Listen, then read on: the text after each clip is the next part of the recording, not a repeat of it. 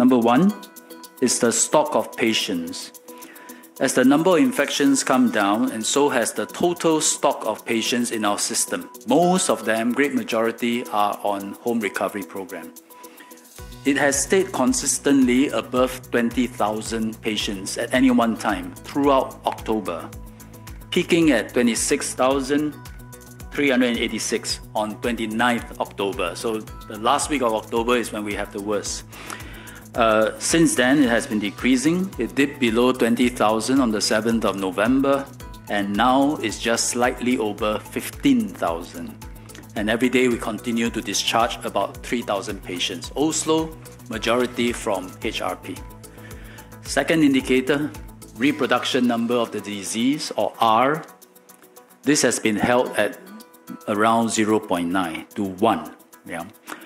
And I want to mention that we held R at about 0.9 to 1 despite a very noticeable increase in footfall throughout the past few weeks, throughout the island, over the past 1-2 weeks, because more and more people are coming out, socializing, and they're out and about.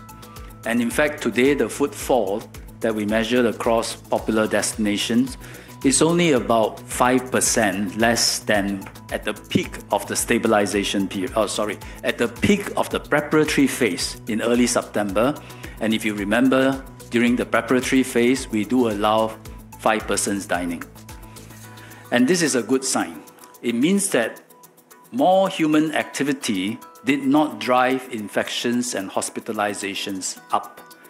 And what it means is this, that our society is becoming more resilient to the virus. Third indicator is severe illnesses. At the peak of our current transmission wave, the average number of patients hospitalized needing oxygen supplementation or ICU care is about 420. That's a stock number at the peak. Now it is around 370. If we zoom into just ICU, we had about 140 patients during the last week of October at the peak of this transmission. This has come down to about 110 now. As of last night, it was 110.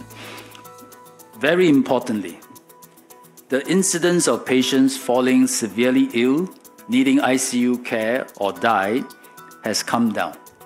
So we track that number longitudinally from August to September to October.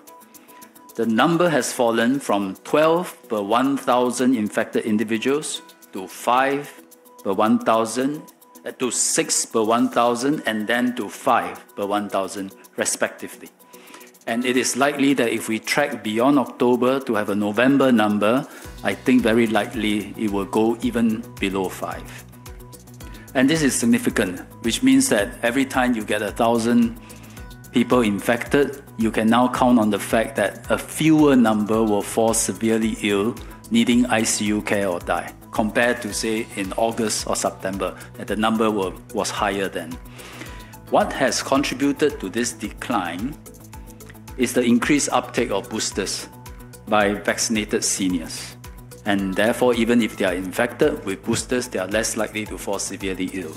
But more importantly is that fewer unvaccinated seniors are now getting infected. There is one more additional consideration, which is timing.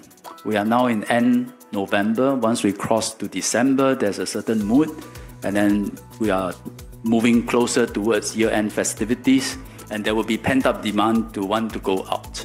So as far as possible, we don't want to do an opening move that is significant in the month of December, because we risk, once opening, so social activities will spike up very high, and it will drive it can drive and spark off a new wave. So if we can open up earlier to allow society, families, friends to gradually ease into a festive mood.